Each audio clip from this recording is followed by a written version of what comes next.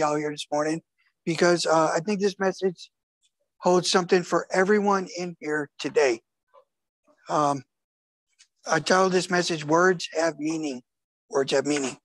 Okay. And I know, like, through the confirmation of, like, I know Brother Judy's got the short end of the stick where he's bringing it every week. I fortunately have some more time to prepare for it. So, like, in the time that I'm preparing for it, like, I get great confirmation just through the things that y'all say, the things that are going on. Lord tells me, like, I'm on the right path. Like, I'm bringing the word that y'all need to hear. And so I think this is the message that the Lord wants y'all to hear today. And so, anyway, well, let's get started and hear it then, right? So, amen. All flesh is like grass, and of its glory like the flower of grass. The grass withers and the flower falls off, but the word of God lives and abides forever. So let's open up the word that lives and abides forever to Matthew chapter 12. Matthew chapter 12. Gospel of Matthew. And we'll be reading verses 36 and 37. And does anyone need a Bible? Good. If you don't have one, we have some in the back. Take one with you. Like God provides his grace freely to us, and we just want to reflect that. So, in Jesus' name. Amen. So when you find your way over there, if you would stand for the reading of the word, if you're able to show respect for the word. And I'll be reading out of New American Standard. So if your translation reads a little differently, I think maybe on the screen. So anyway, so in Jesus' name. Okay, and this is Jesus speaking. And I say to you that every careless word that men shall speak, they shall render account for it in the day of judgment. For by your words you shall be justified, and by your words you shall be condemned. If you bow your head, we'll pray.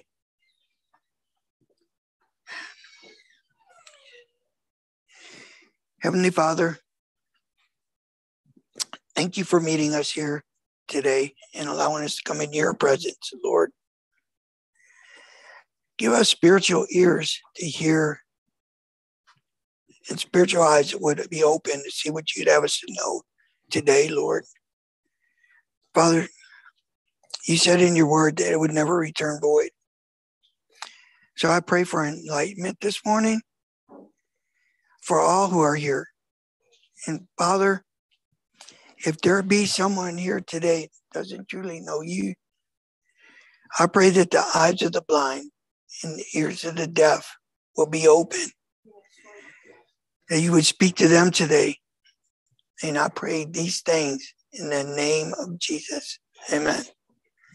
Y'all may be seated.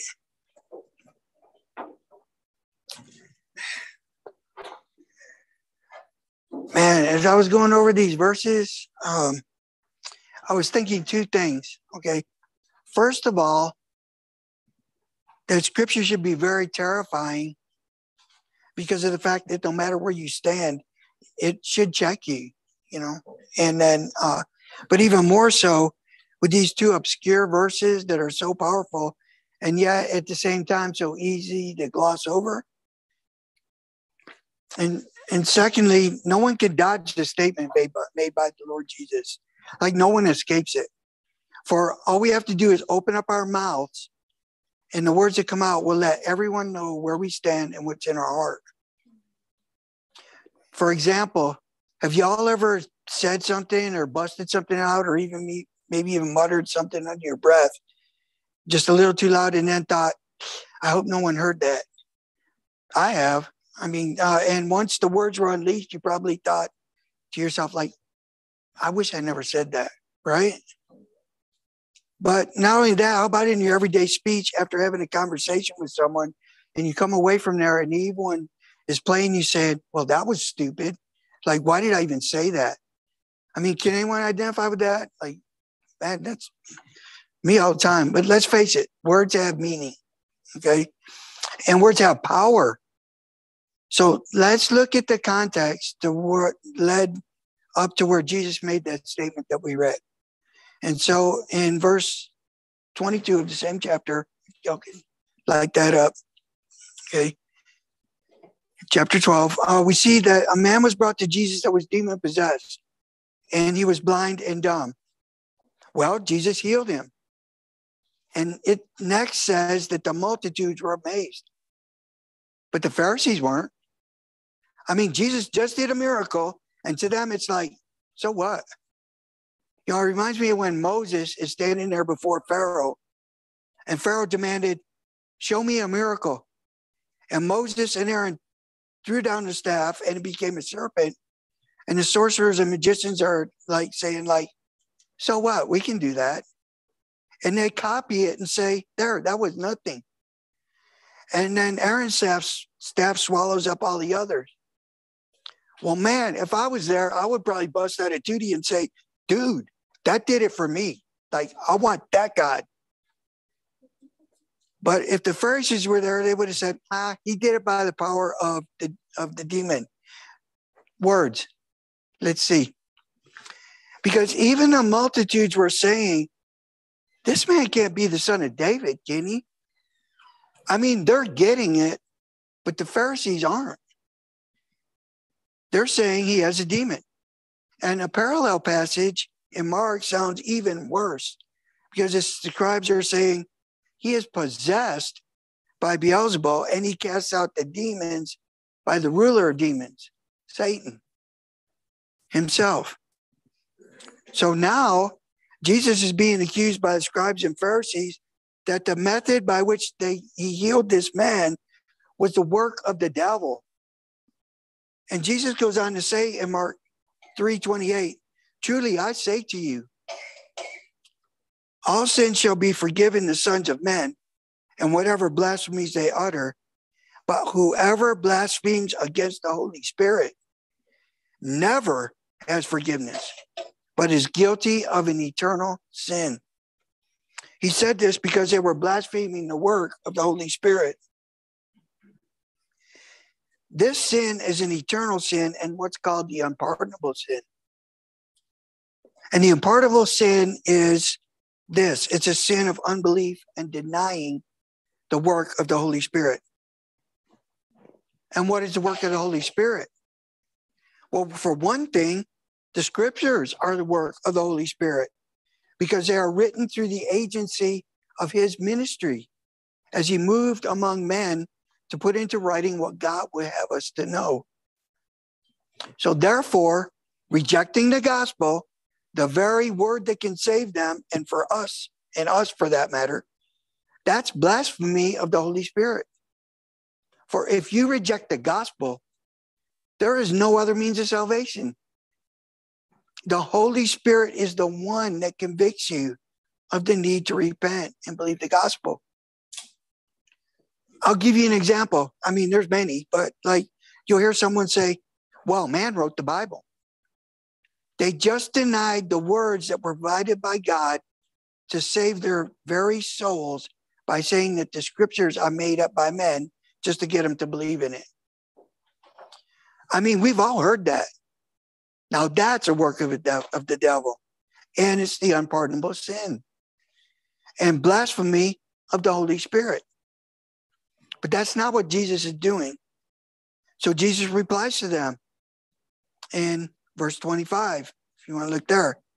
And it's not just their words, because it starts out saying, and knowing their thoughts, he said to them, any kingdom divided against itself is laid to waste. And any city or house divided against itself shall not stand. Verse 26. And if Satan casts out Satan, he is divided against himself. How then shall his kingdom stand? And if I, by Beelzebul, cast out demons, by who do your sons cast them out? Consequently, they shall be your judges. Their sons were the prophets, or the sons of Abraham. Theirs was a true work of God. Verse 28, but if I cast out demons by the Spirit of God, then the kingdom of God has come upon you. Verse 29, or how can anyone enter the strong man's house and carry off his property unless he first binds the strong man? And then he will plunder his house. He who is not with me is against me, and who does not gather with me scatters. And so now here's the reason that Jesus stated what he said in his context. Verse 31, therefore I say to you, any sin and blasphemy shall be forgiven men, but blasphemy against the Spirit shall not be forgiven. And whoever shall speak a word against the Son of Man shall be forgiven him. But whoever shall speak against the Holy Spirit, it shall not be forgiven him in this age or in the age to come. The age to come is judgment and then eternity. And so now pay attention to this verse because I don't want to lose you. Okay? Jesus says either make the tree good and its fruit good, and its fruit good, or make the tree bad and its fruit bad. For if the tree is known by its fruit. Did y'all get that? It's because it says make the tree good and its fruit will be good. Or make the tree bad and its fruit will be bad. For the tree is known by its fruit. So did y'all just see what Jesus just did here? In the context, he just connected their mouth to their heart. Because the words that came out of their mouth were directly related to what's in our heart. The heart is the tree, and the words that they are speaking is the fruit. Just look at the words that they're speaking. I mean, how loving was that?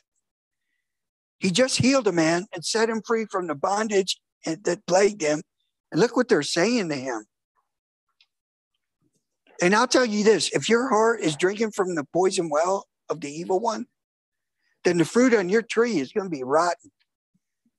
But if the roots are drinking from the well of living water, the fruit is going to be healthy. If you're an unbeliever, you're a child of the devil, and the words you speak will be from that well. But if you're a believer, you're a child of God, and the words that you speak will be from that, will be Holy Spirit filled with life and living water. So if you want to have a healthy heart, confess with your mouth that Jesus is Lord and believe in your heart that God raised him from the dead. You shall be saved. By the way, we all know that with the word, a seed can be planted. Okay, well, and the fruit will be relative to the seed that's planted.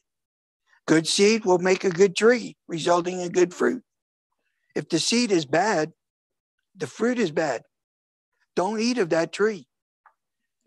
So Jesus goes on to tell him in verse 34, you brood of vipers. Loose translation, serpents with poisonous mouths. How can you, being evil, speak what is good? For the mouth speaks out of that which fills the heart. Brood of vipers. Where have we heard that before? Yep, in Matthew 3, where John the Baptist calls them the same thing, brood of vipers. Why? Because the words that come out of their mouths is death. For sure, it's spiritual death to all that hear them. Proverbs 18:21 says that life and death are in the power of the tongue. Those who love to talk will eat of the fruit of it. So by the words that they were speaking, they were impacting the spiritual well-being of those whom they were trusted to them by God. They were his sheep, and they were keeping his people from entering the kingdom of God by their teaching, by the stuff coming out of their mouths. In James 3, it says, but if you have bitter jealousy and selfish ambition in your heart, do not be arrogant and so to lie against the truth. This wisdom is not which comes down from above, but is earthly, natural, and demonic. For where jealousy and selfish ambition exist, there is disorder full of every evil thing. And you see this where the people were afraid to align themselves with Jesus, or the Pharisees would put them out of the synagogue. In John 9:22, the man who was healed, his parents said this because they were afraid of the Jews, for the Jews had already agreed that anyone confessing Jesus to be the Messiah would be put out of the synagogue. So Jesus told them, it's written in Matthew 23:15, woe to you, scribes and Pharisees, hypocrites, because you travel about on sea and land to make one proselyte, and when he becomes one, you make him twice the son of hell as yourselves. Well, Jesus just told them that they are the sons of hell. How? Through their words, by what comes out of their mouths. And the Sadducees' teaching, man, that was even worse, because they had led others to deny the truth of bodily resurrection, of future punishment and reward, and the existence of angels. So I guess for them, this was their best life now. And Jesus said of them, paraphrasing, by their very words, they have brought condemnation upon themselves because they have covered their ears and refused to hear the gospel. But the multitudes were amazed. And not only here, but in other places in the Gospels, because Jesus made the prophecies come to life.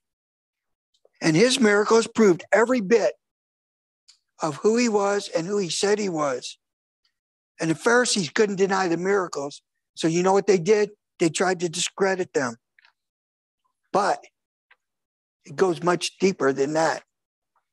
For Jesus said in Luke 6:45, the good man out of the good treasure of his heart brings forth what is good. And the evil man out of the evil treasure brings forth what is evil. For his mouth speaks from that which fills his heart. I like how this one man said this. When someone opens up their mouth, you can see what their treasure is. When someone opens up their mouth, you can see what their treasure is, whether it's good or evil. And by their speech, you can pretty much figure out, although God's the ultimate judge, whether someone is going to be in heaven or hell. And although by the grace of God, while they were still living, they still had a chance to choose. But once they died, their decision was locked in. Words have meaning. Our words, the things we say, have meaning to God. And in verse 36, Jesus say, and I say to you that every careless word that men shall speak, they shall render an account for it in the day of judgment. For by your words you shall be justified, by your words you shall be condemned. Now that's a pretty strong statement, right? Every careless, or in some translations reads, idle word that you speak. Well, here's a question. How many words do you think you speak a day? When I looked it up, it's somewhere between 7,000 to 15,000 on the average. Well, how are we going to give an account for every in each careless word when we stand before God? Because out of that many, I'm sure there's going to be a few. Do y'all think that maybe there's an angel following us around writing them down? I don't. I believe that God has the ability to remember and recall every single word you have ever spoken or ever will speak, exactly as it was said. And not only yours, but everyone who has ever had breath. And I don't even think it's a blip in his memory bank. Just like every sin everyone has ever committed. And you're probably saying, yeah, that's probably recorded in a book, remembered somewhere. But I say that book, if there is one for that, is not for God. It's for you to see. Proof that it was noted and written before you even got there. If indeed you have the arrogance to question God. God doesn't need a book to remember anything.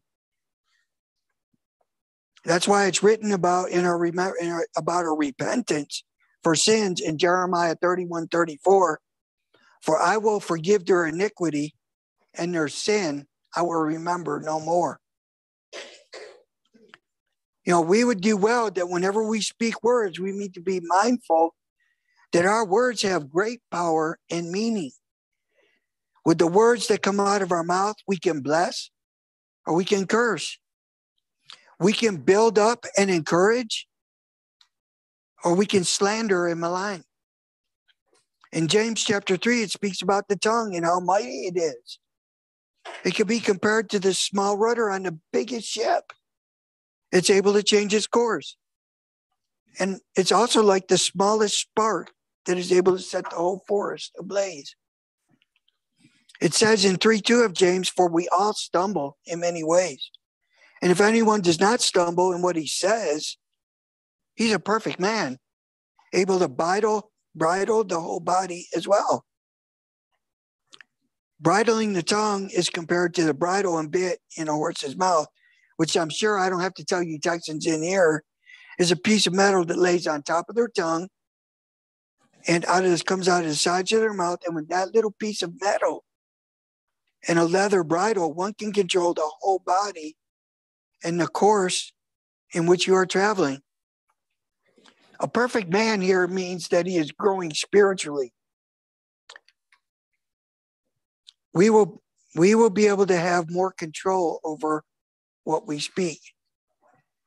And if we have complete control over what we speak, then we will become that quote unquote perfect man.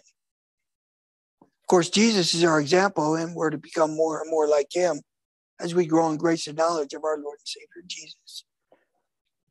As pastors, we have an even higher level of discipline in giving an account for standing up here and giving the word and saying, thus says the Lord. James 3:1, it says, let not many of you become teachers, my brethren, knowing as we shall incur a much stricter judgment. Elsewhere, it says in James 1:19, know this, my beloved brethren, but let everyone be quick to hear, slow to speak, and slow to anger.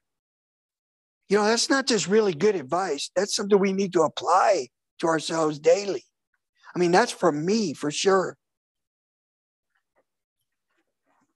We are the only species that relate to one another with words. Every day we speak to people, and our relationships hinge on our interaction with them. You can either make friends or enemies by what you say. A war can be started with just a sentence. Or with a well-placed word, peace could be established. With words we ask, with words we teach, with words we tell. Without words, we would all be doing just a bunch of grunting and finger pointing. I know that it said a picture is worth 1,000 words, but without the words, how can you explain the picture? With words, we praise our God. With words, we pray to our God. Words are eternal. Jesus said in Matthew 24:35, heaven and earth will pass away, but my words shall never pass away.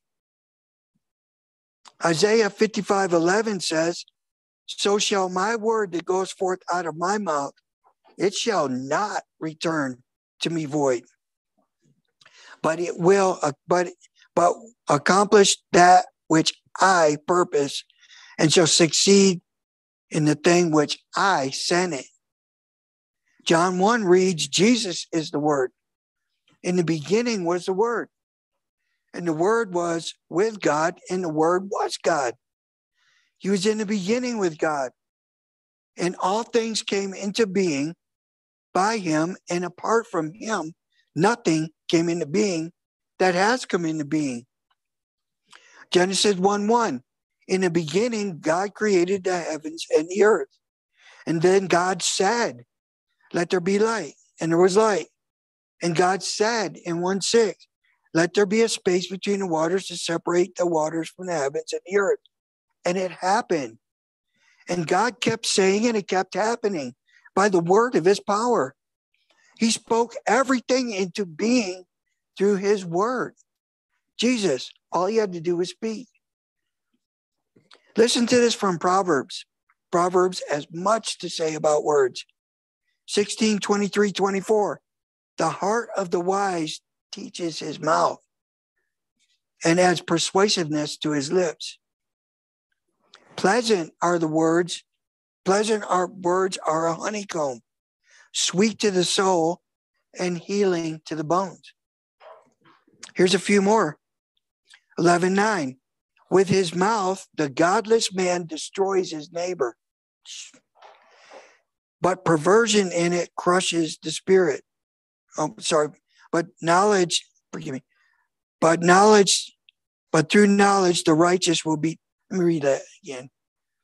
With his mouth, the godless man destroys his neighbor, but through knowledge, the righteous will be delivered. Makes more sense, right? 15:4. A soothing tongue is a tree of life. A tree of life.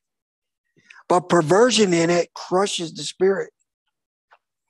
18:4. The words of a man's mouth are deep waters. The fountain of wisdom is a bubbling brook. Life-giving water. Man, that's a bubbling spring within them that Jesus told us about. 12:17 through 19. He who speaks the truth tells what's right, but a false witness deceit. There is one who speaks rashly like the thrust of a sword, but the tongue of the wise brings healing.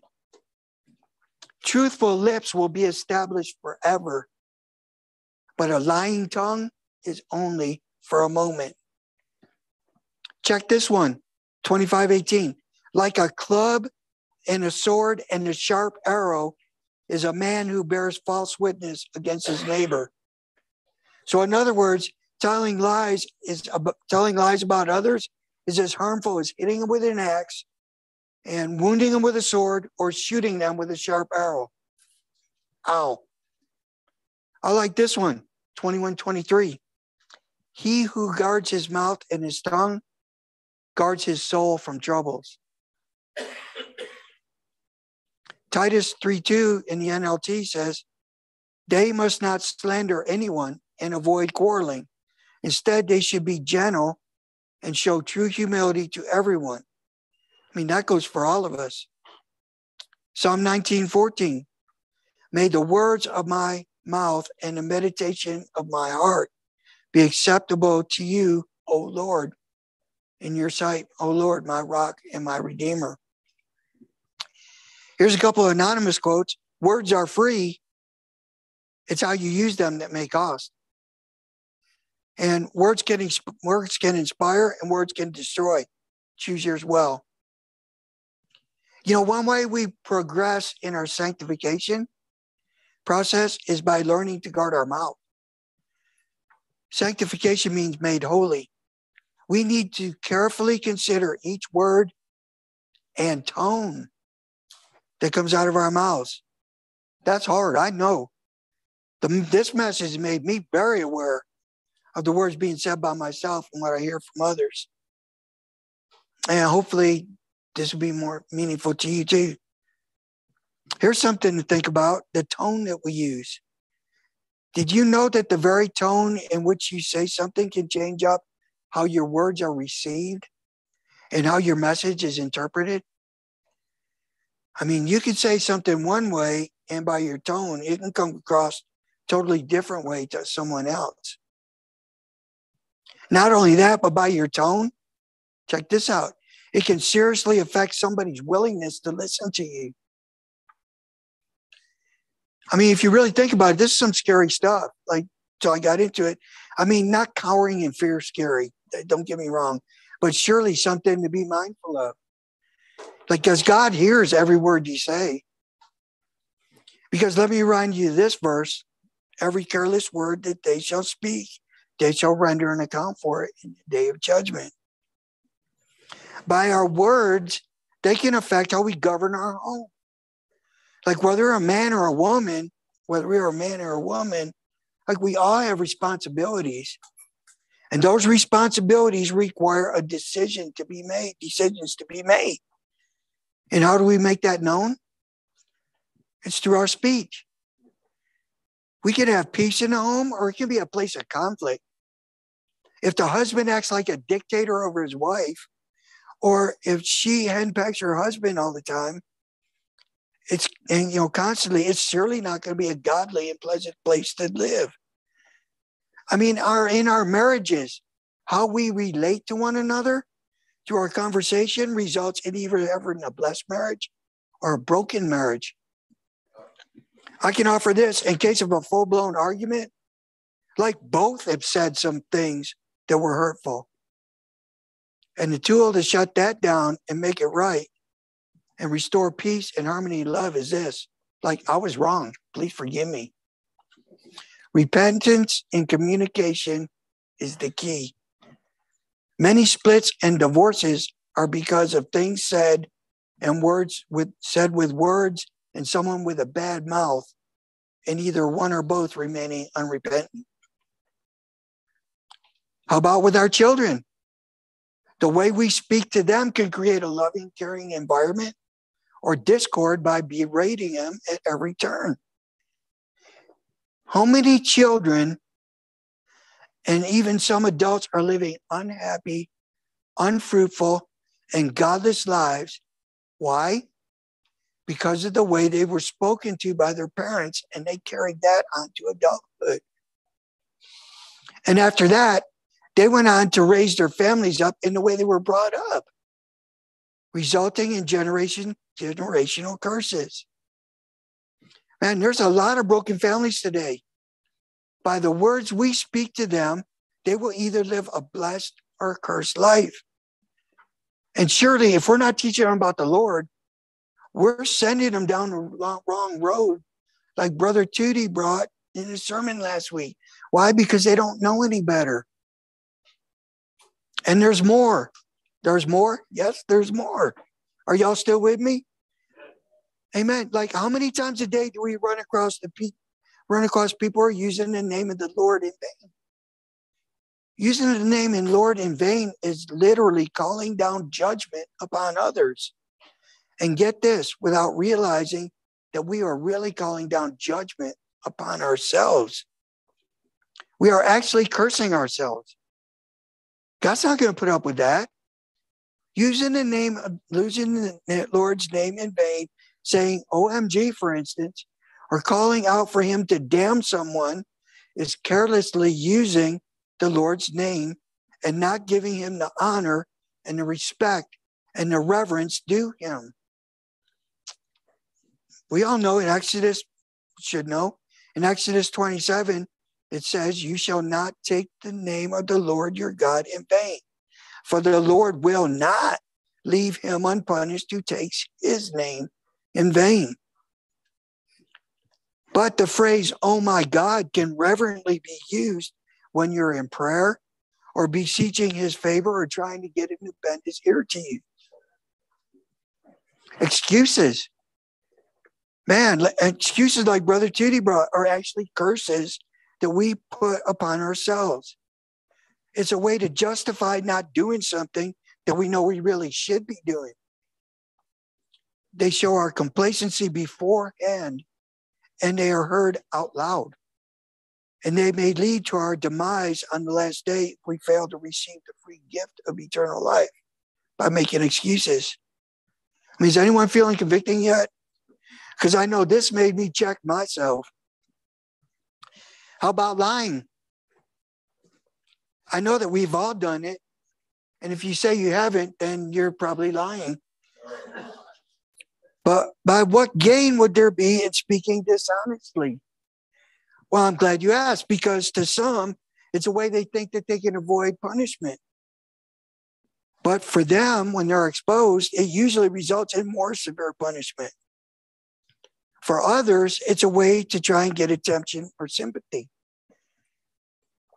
And then there are some who are trying to make themselves out to be something that they're not, puffing themselves up by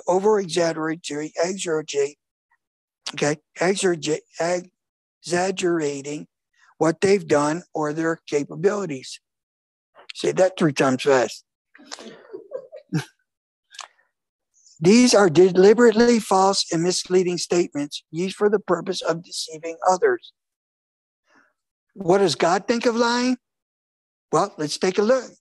If you want to go over there, if y'all could light it up there, Proverbs chapter 6, verses 16 through 19.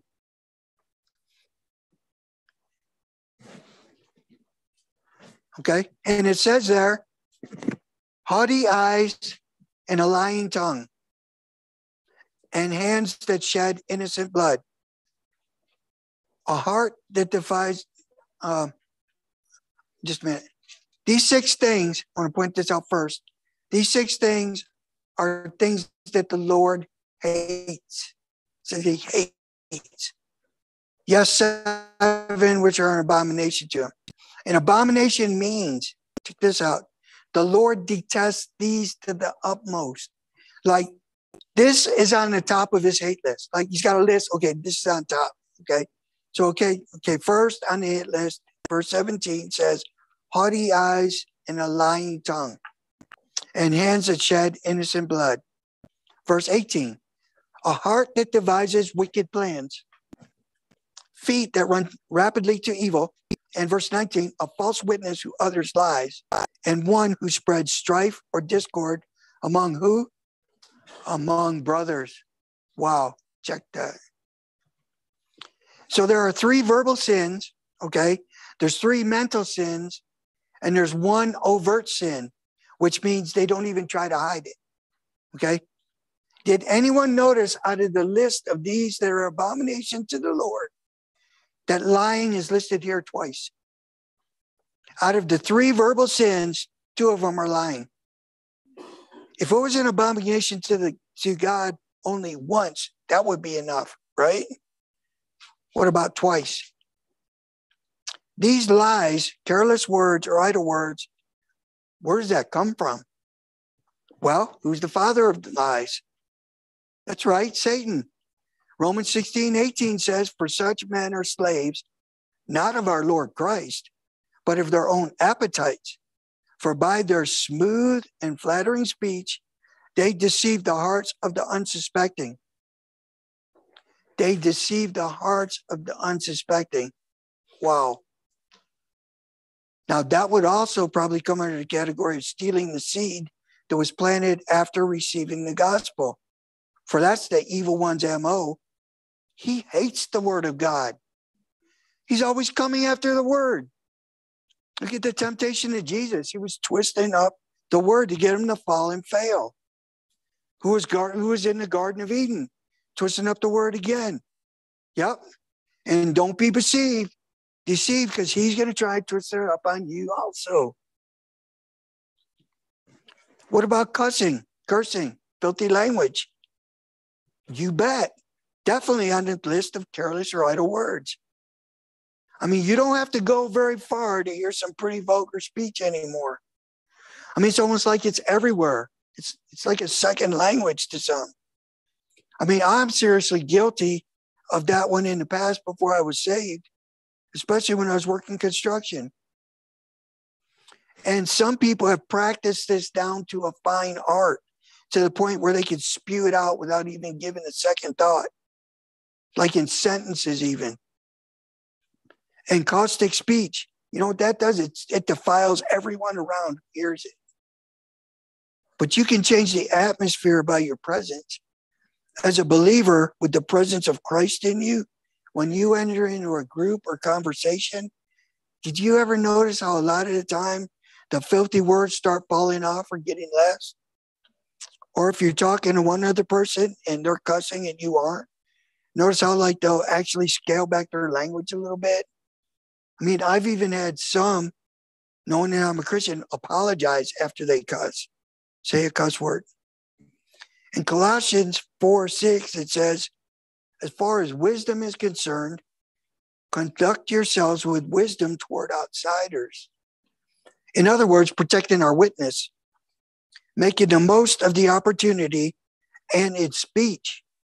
Let your speech always be with grace, seasoned as it were with salt, so that you may know how you should respond to each person. That, along with coarse jesting or dirty jokes, God calls that out in Colossians 3:8. But now you also put them all aside: anger, malice, wrath, slander, and abusive speech from your mouth. And then if we tack on verse 9, don't lie to one another, since you have laid aside the old self with its evil practices. Now that's a good word.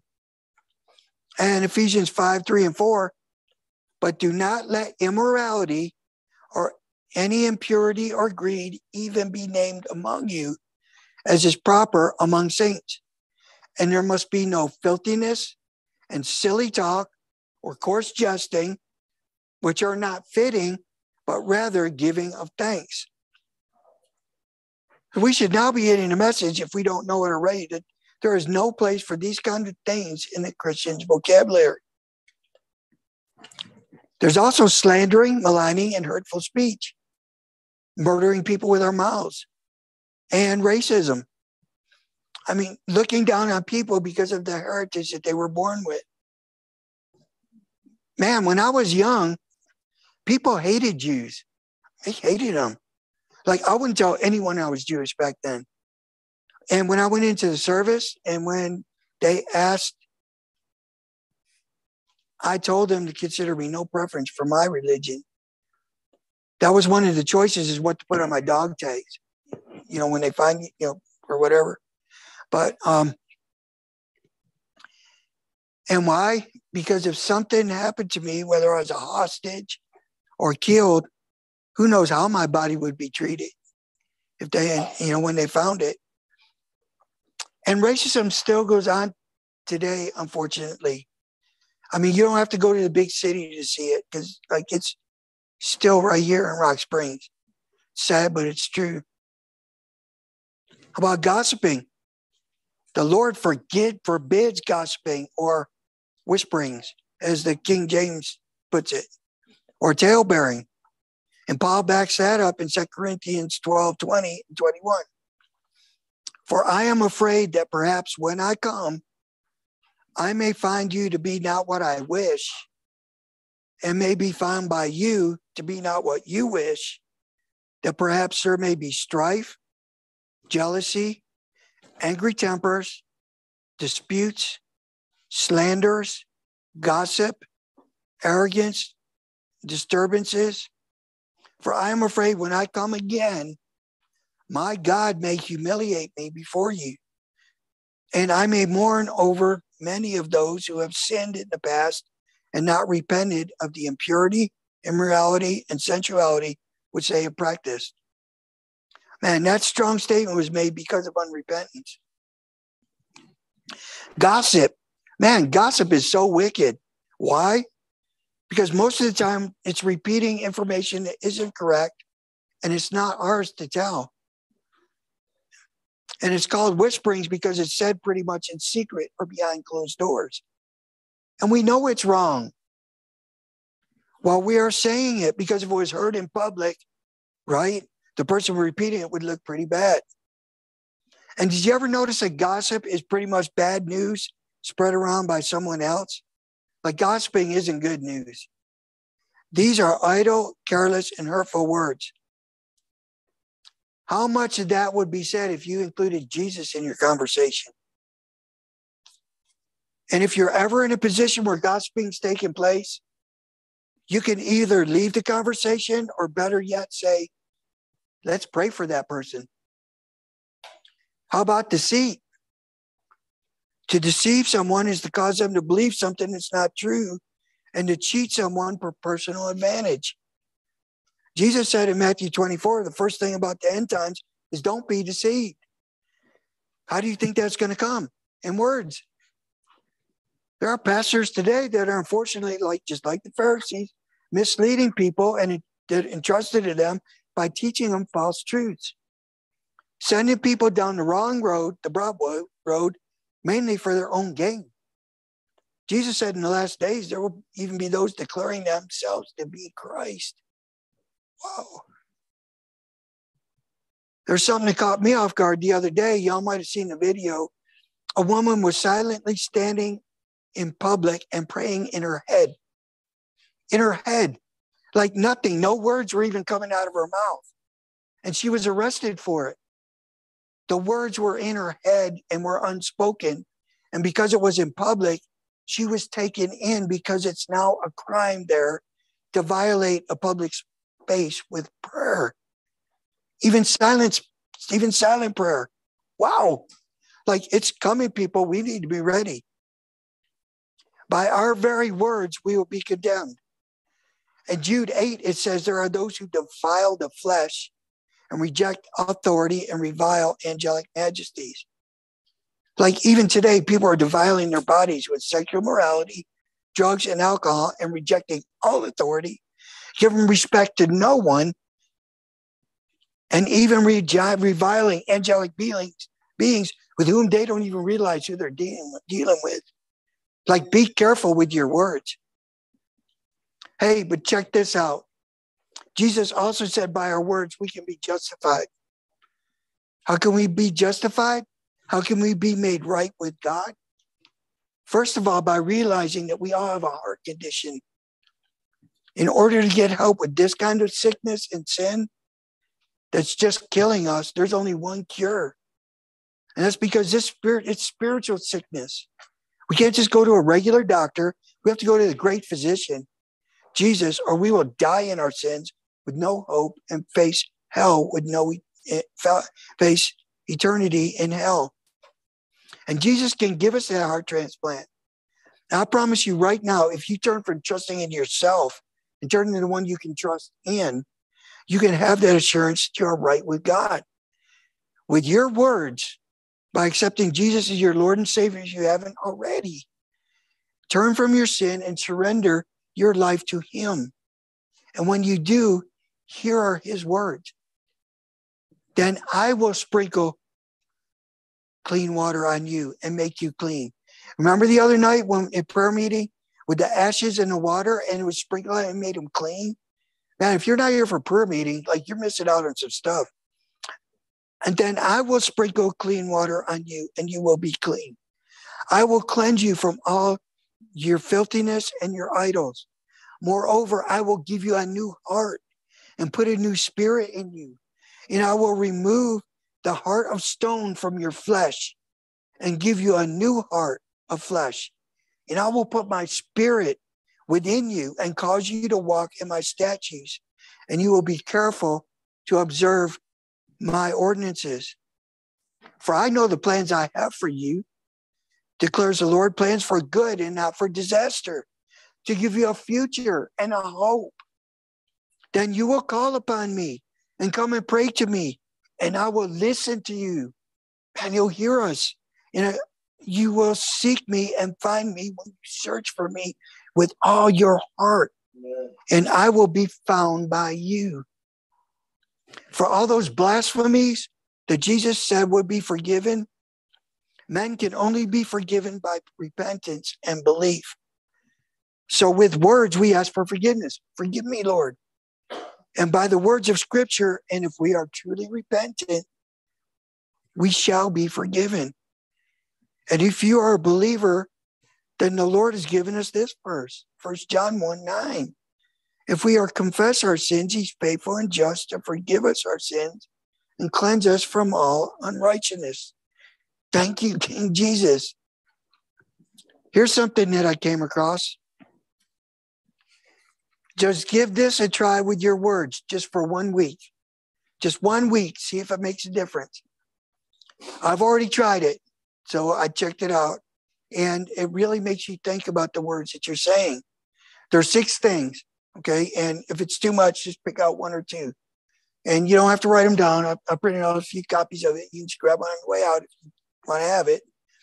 But try this week just to say only something positive every time you speak. Say something positive every time you speak. Don't grumble or complain about anything this week. Don't boast or brag about anything. Don't gossip or spread any bad information. And don't malign someone or run someone down. And number 6, don't defend or excuse yourself no matter what situation you find yourself in. God will vindicate you.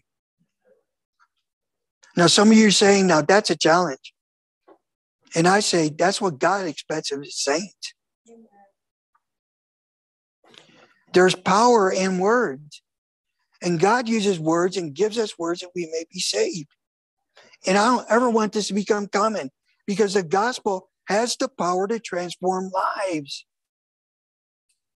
We repent and we believe the gospel, confessing with our mouth the words, Jesus is Lord, and believe in our hearts that God raised him from the dead on the third day. That results in us being made right with God.